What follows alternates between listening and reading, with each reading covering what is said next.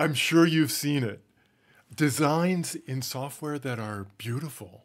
My word for it is elegant. You may have a different word for it. It captures the essence of whatever it is it's modeling. But how do we do that? How do we create that? That's what we're going to talk about, so stick around.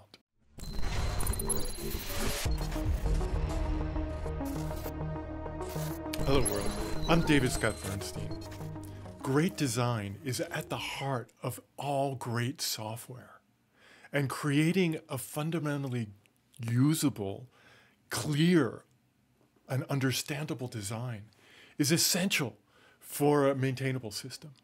And I'm quite surprised that many of these techniques are not very well known, but ones that I've seen used by experts. And I want to share some of them with you. But before we dive into good design, let's talk about what is good code, you know? And I think that a lot of us have different opinions on that. I've asked thousands of software developers this question: what is good code, or what is technical excellence?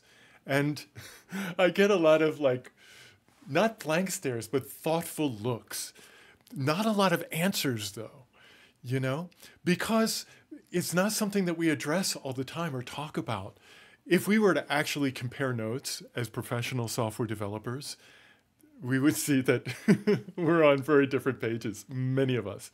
It's okay because, you know, there's room for that in our industry. But at the same time, having that common ground, those common touch points is so critically important, especially in terms of practices and what our foundational concepts are. You know, what's important? So what is good code? What is technical excellence?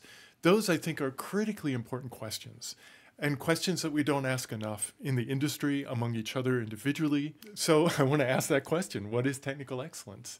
What does that mean to you? And I want to share with you some of the things that I've heard other people say. Technical excellence is code that's easy to understand and straightforward to work with. Perhaps that embodies my best views on it. I like Ward Cunningham's description of what good code is, which is kind of code that you'd kind of, as you're reading along, it does what you'd expect. You know, it's kind of like, oh, obvious and really clear. It's kind of wonderful when you read code like that, because it lays things out and it's like, oh yeah, you know, the truth is plain and simple, right? But what we want to do is really discover what the principles of good software development are, what the discipline of software is. And that's different than the industry of software, obviously, right? the discipline of chemistry and the study of organic and inorganic chemistry is fundamentally different than the chemical industry, right? Same thing in software. And we don't really have the discipline worked out yet very well. There's computer science, and I would argue that computer science is not what most of us do. We don't build compilers, and yes, we do need to understand the nuts and bolts of software, the basic ideas behind it, but there's many, many other ideas beyond just the basics. It's like, I don't know, it's like insisting that we become, you know, computer repair people.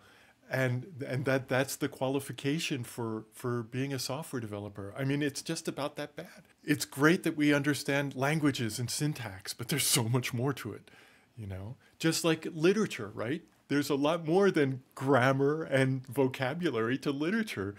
No one would be like, oh, I'm going to go off and write the great American novel. I know 5,000 words and, you know, it doesn't mean much. It's how we put them together.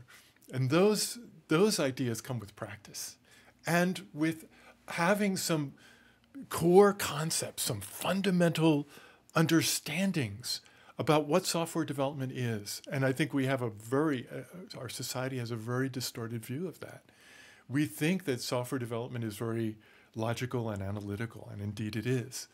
But in order to write good software, in order to write software that's not redundant, that's not a mess, we have to really develop the abstract side of thinking, the visualization side, the right brain, you know, which is typically what artists and creators develop.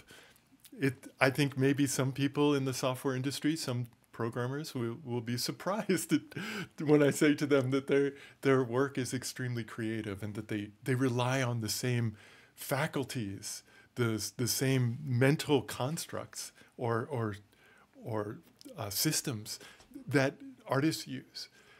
Visualization, the ability to abstract. And that's really at the core of what a good design is, right? We're talking about what is a good design. And one of the most fundamental things in a good design is having the right abstractions, because this gives us the flexibility to extend our systems in the right ways.